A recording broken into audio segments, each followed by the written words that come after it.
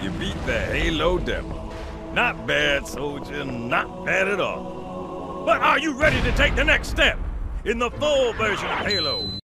The Halo Combat Evolved trial is something I used to play every day after school with my older brother. Blood Gulch was the only multiplayer map, so we jump on land with the other kids at school, and there was a lot of screen peeking, a lot of bullshit, but most importantly, the game got me hooked on first-person shooters. It's also, incidentally, a good example of some of the most important elements in every FPS game.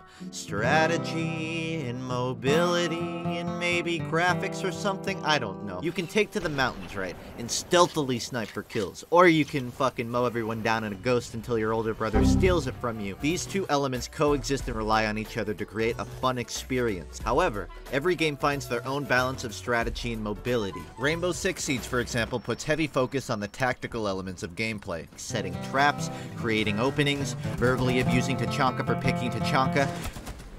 Our Lord Tachanka coming in clutch. And while there's important elements like rappelling on buildings, for the most part mobility won't be playing too large of a role in the average firefight. Contrast this with a game like Quake Champions, where your mobility is often a deciding factor on the pacing of an encounter. With enough speed and map memory, you can grab the big armor packs and tank up, and just be an all-around douche. You can initiate every fight, and if necessary, escape on low health without dying.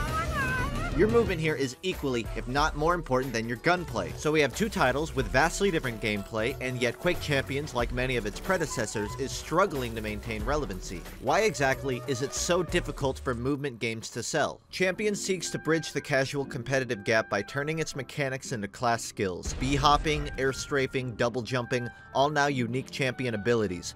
Unlike its ancestor games where everyone has access to an even field of mechanics, now there's counterplay which dilutes the raw skill of every matchup. Additionally, the game runs on Saber engine trying to imitate id Tech, which means instead of a half-decent engine, you get stuff like this. Damage exchange. Oh. That's alright, that's fine. It's only $1 million tournament. It was probably a fluke anyway. Bigger problem, but there's the drop onto the armor, but Cooler was kind of waiting for it. Yeah, that seems fine to me. At the same time, it's a hard sell for new players. Despite a class system, it's still intended for high-level play, and if you're inexperienced, you'll inevitably find yourself being curb-stomped on every step of the Penrose stairs. The Penrose stairs are infinite, by the way. The result of all this is a more accessible Quake title, but a divisive one that doesn't really strike a chord with any audience enough to retain them. Why can't movement games sell? Number one, it has to resonate with a broad enough amount of players to have staying power. Sky Noon is to the FPS genre like Smash is to the fighting genre. It clearly takes its own liberties on the formula, but makes for a really engaging party game. To further connect the two, Sky Noon, in my opinion, feels like a spiritual successor to TF2's Smash Brothers mod.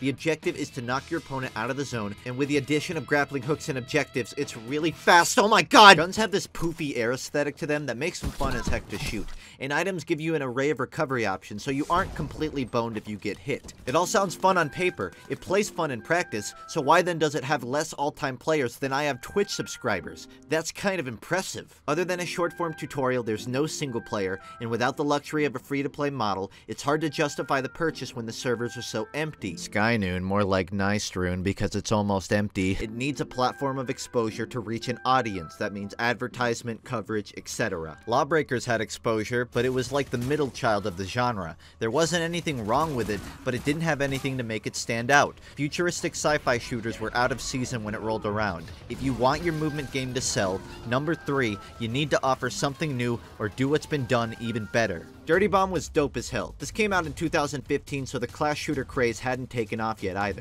It had much more toned down mobility compared to the other examples, the extent of which being a few wall jumps and sprinting. On the other hand, this made for a pretty cool middle ground between your mechanical games like CSGO and your momentum games like Quake Live. Just having a single wall jump opened up a lot of routing options, some of them being intuitive ones anybody could figure out, some of them being, excuse me, what? Using your surroundings as a part of your strategy is what makes these mobility options so cool, so it's a shame that the release was followed by 4 years of skimpy content updates and questionable at best balance philosophies. Fuck the shotguns in this game. Fuck the snipers in this game. Fuck the shotguns and snipers in any game ever, but especially in this one. Number 4, it needs long-term support through good balance and fun additions. Try Tribes Ascend, haha, just kidding, Paladins initially struggled for many of the same reasons Lawbreakers did, but unlike Clip Blazinski, Hi-Rez was willing to stick this one out and keep supporting the game. It's changed a lot over the last few years of development, and ironically, part of this involved heavily nerfing the mobility across all champions. Early on, vertical movement was hyper-exploitable, and while on its own that's not necessarily a bad thing, the game itself is already watered down with MOBA designs like huge hitboxes and card builds, so they elected to dial this mobility back and leave whatever remained as horizontal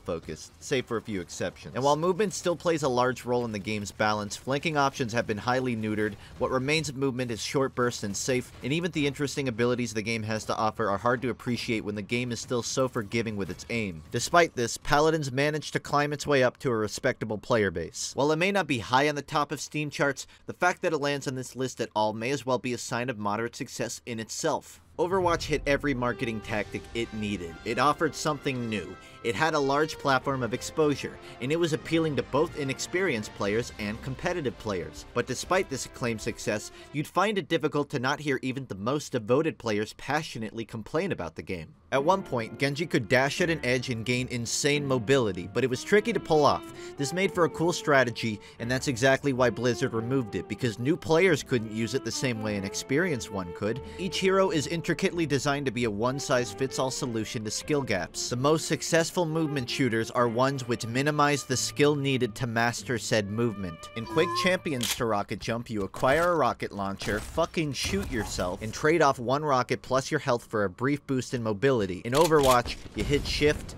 This makes mobility accessible, and in a genius way actually sucks in new players by convincing them that they can pull off the same crazy plays they saw on Reddit, which ironically were not that impressive in the first place. You'd think this was a detriment, but there's a mass market of players both on PC and console who want the thrill of these movements without having to master an engine to do so. Overwatch was the answer to this market demand, and that's why despite its struggle with competitive play, it retains a core player base. Now I bet you're wondering, what about TF2? And that's a stupid question, it's an EA game, it never stood a chance. But you're also wondering, aren't those all multiplayer games? And you'd be right, that's an important distinction.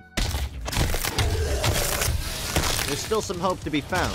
Doom came in like a motherfucker, and while its multiplayer mode is more deceased than a demon who had the misfortune of mistaking Doomslayer for a travel directory, it's proven that there's still a market for single-player FPS games. If you think you've seen everything, sit down and watch a speedrun of this game. Does no clipping count as a movement mechanic? I don't know. I don't even know what's happening right now. My point is, I don't remember what my point was. Fuck, Eternal looks so goddamn cool. It has this grapple mechanic.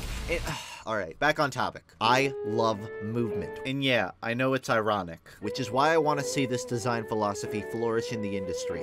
Complex mobility makes for more skill factors in matches, compelling gameplay for impatient people like me, and I don't know, man, it's fun. Developers, if you're watching, build on your movement just as much as you do your gunplay. Players, if you're watching, Stop using the fucking shotgun! I don't wanna get the money.